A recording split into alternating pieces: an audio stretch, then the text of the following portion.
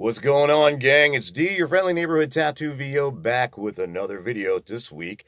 Let's talk about some things in your budget that can help at tax time.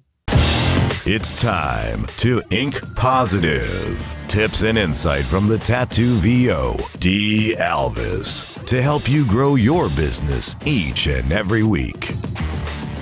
You're a voice talent, either full-time or part-time. Either way, you need to keep the books very meticulous because taxes can be tricky, especially when you're running your own business.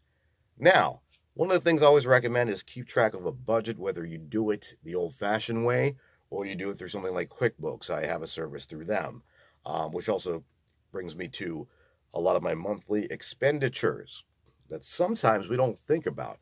You know, I have the Adobe Creative Cloud package to help me with my social media stuff and do my editing and recording through Adobe Audition, which is my preferred DAW.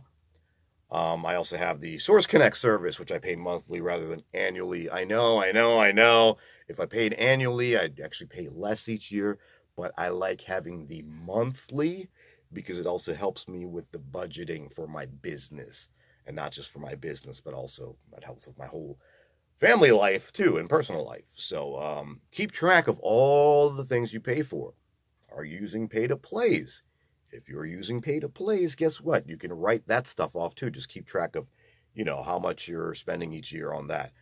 Your coaching, any equipment you buy, even your studio space. You can also use your electric bills, sometimes depending certain other utility bills. Your phone bill. Do you do business on your phone? Good. Write that shit off.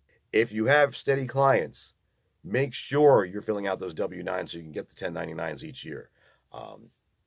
Just so many things to do.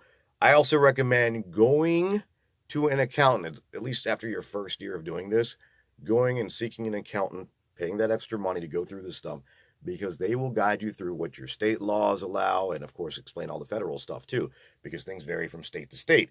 One of the beautiful things about living in sunny Florida is I don't have to worry about state taxes. Yeah, just the feds.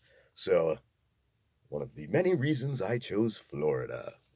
Anywho, that's just a quick reminder as we're getting closer and closer to the deadline to file your taxes, about 6 weeks away. Just thought I'd share that with you. And I wish you all the best of luck this week. I'll talk to you again later this week. And as always, keep shining.